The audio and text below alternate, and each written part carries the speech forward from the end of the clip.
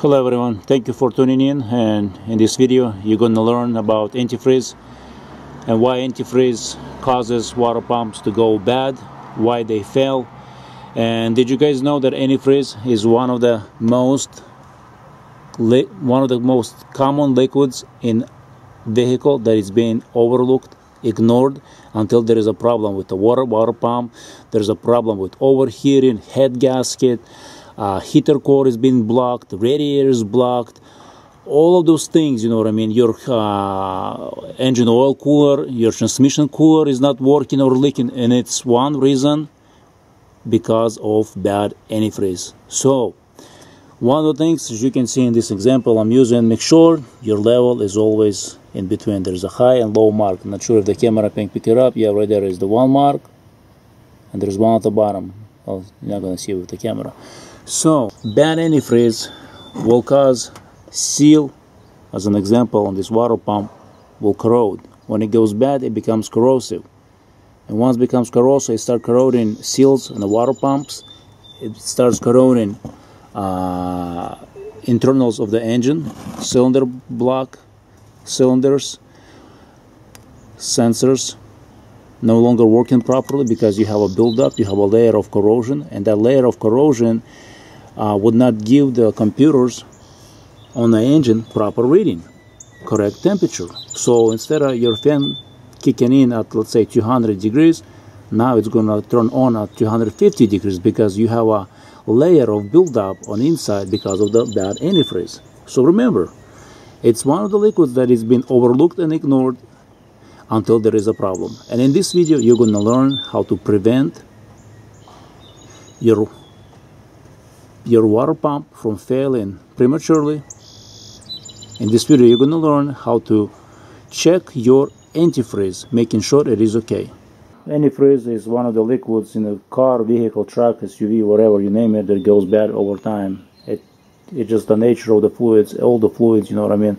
Some go bad sooner than others, and there is long life, there is a short life. So antifreeze is one of the things that removes the heat from the cylinder walls on the engine.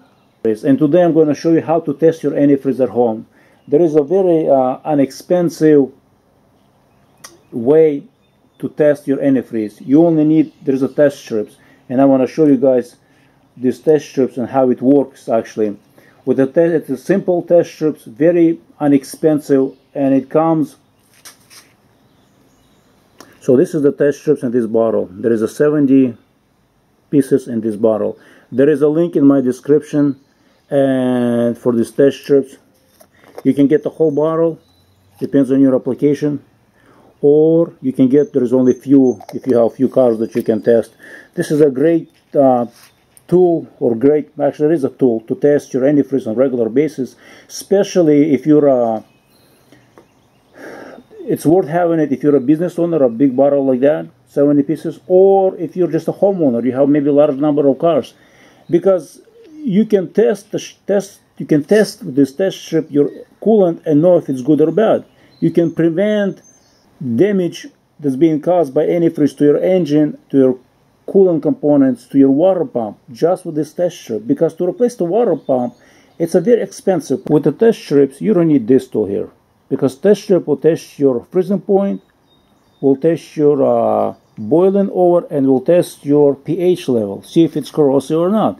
So one test strip will replace this and replace many other tools that you can use to test your antifreeze.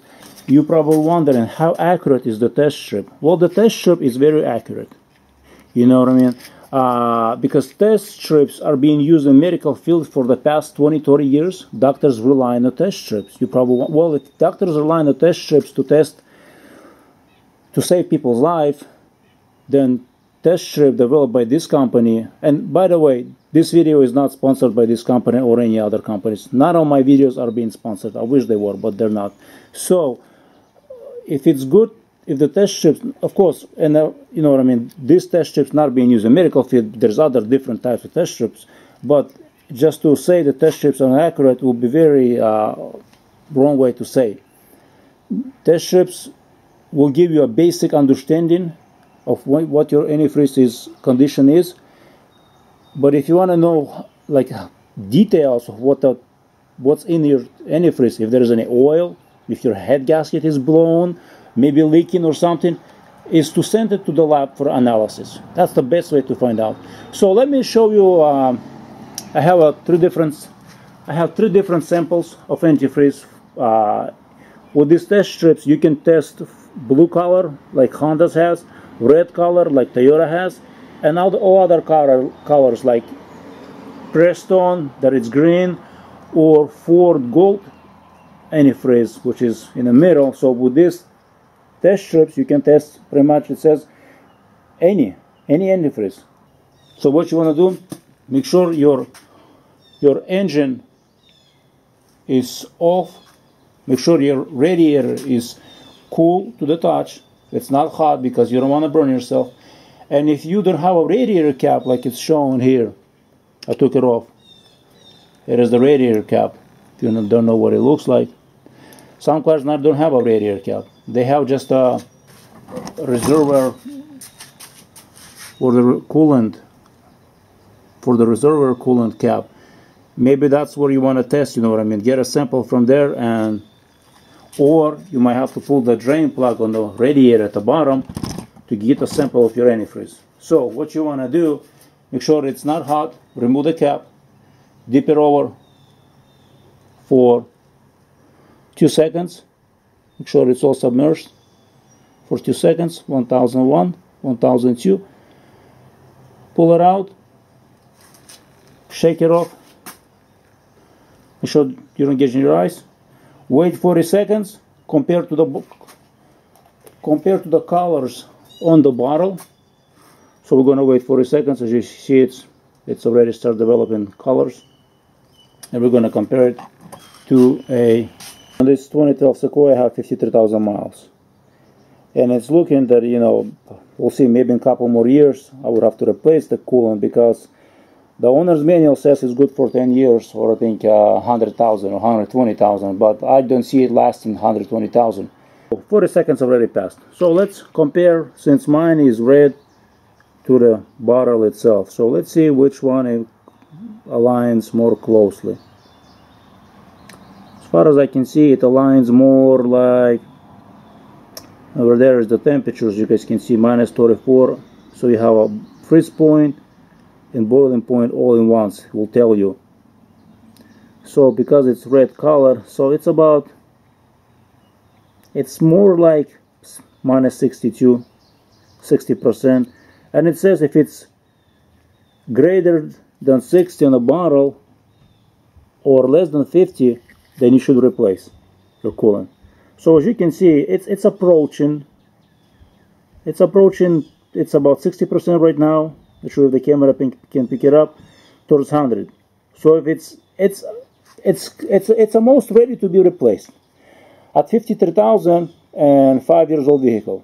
So at the end of the year, I'm gonna test again and to see and find out if it's too good or not.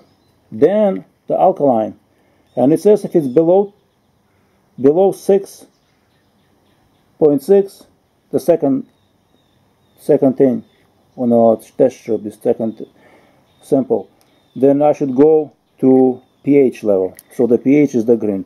My green is,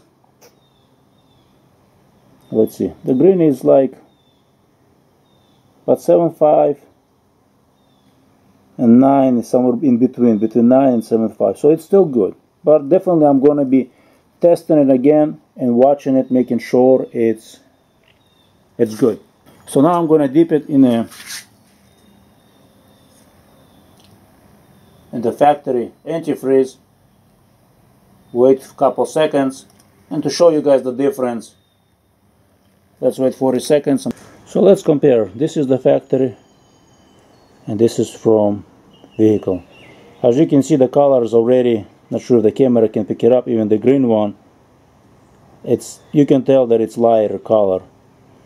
You can tell the freeze point, the factory one, is a little bit darker.